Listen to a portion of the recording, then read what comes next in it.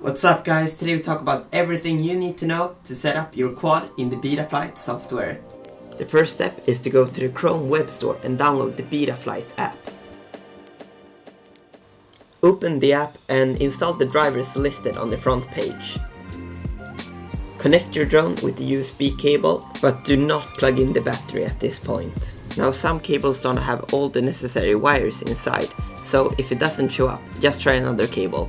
You should have a new device listed in the drop-down menu. Just select it and try to connect.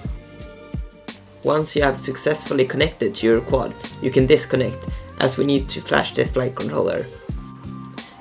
Go into the firmware flasher tab and select the flight controller you have and the latest version of Betaflight.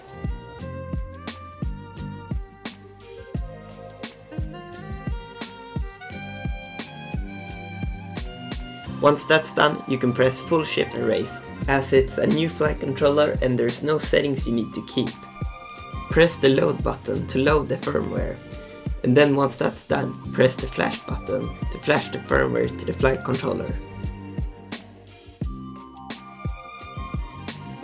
Once it's done, you can just disconnect and then reconnect your flight controller and you should be able to find it. Put your quad on a flat and steady surface and press Calibrate accelerometer.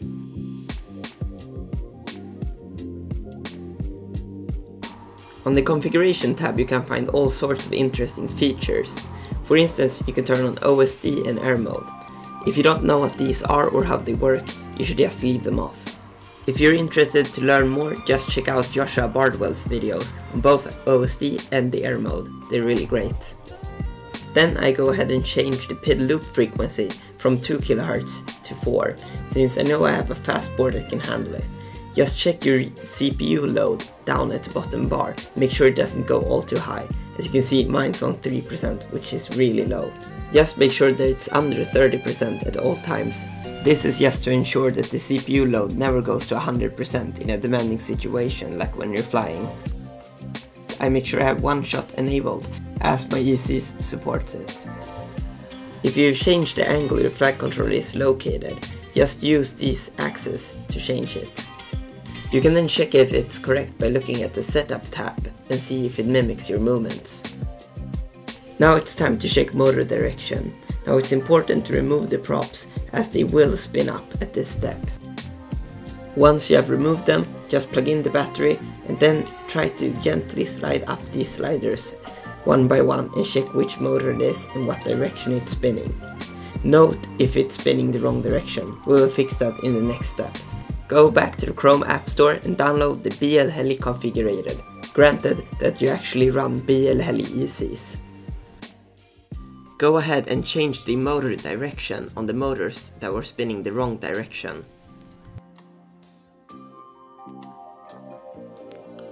Go ahead and press the Flash All button and then flash all of your ESCs with the latest BLHELI version.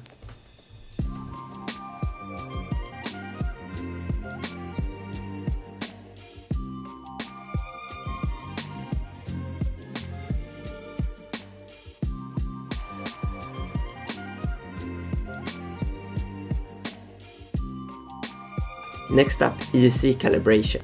It's very important that you remove your props before proceeding at this step. Now before you plug in your battery, turn this switch and drag up the master to 100%. Then plug in your battery and you should hear a few beeping noises.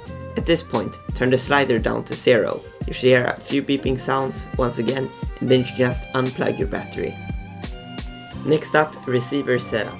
If you're using the protocol SBUS, then go into your UART ports and turn on serial RX to the port where you connected the SBUS receiver. Then just go into configuration and make sure you turn the receiver type to SBUS. If you're instead using PPM, just change it to PPM. If you want more information of these protocols, check out our other video, I linked the card. You should now be able to see your transmitter inputs. If any of them are in the wrong order, just go to the channel map and change the order. If they're instead inverted, then you can just change that on the transmitter itself. Last up, I turn off the RC deadband to get rid of these small fluctuations, and then the yaw deadband, so it's easier to add throttle without actually yawing when you're flying the quadcopter. Go into modes and configure an arm switch. Now you can check which switches are connected to what in the receiver tab by looking at the aux ports. And you can then change what switches go to which aux port in your transmitter. I have my arm switch configured to aux 5, so I just go and configure it here. When the yellow indicator moves into the yellow field, then it's armed. I then go ahead and do the same thing with the beeper setting, so I can easily find my quad if I lose it. I also add a flight switch toggle to change to angle mode.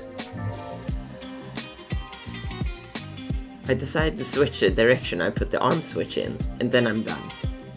And that's everything you need to know to set up Betaflight on your first quad. Don't forget to check out some of our other videos. In the meantime, I'll see you in the next one.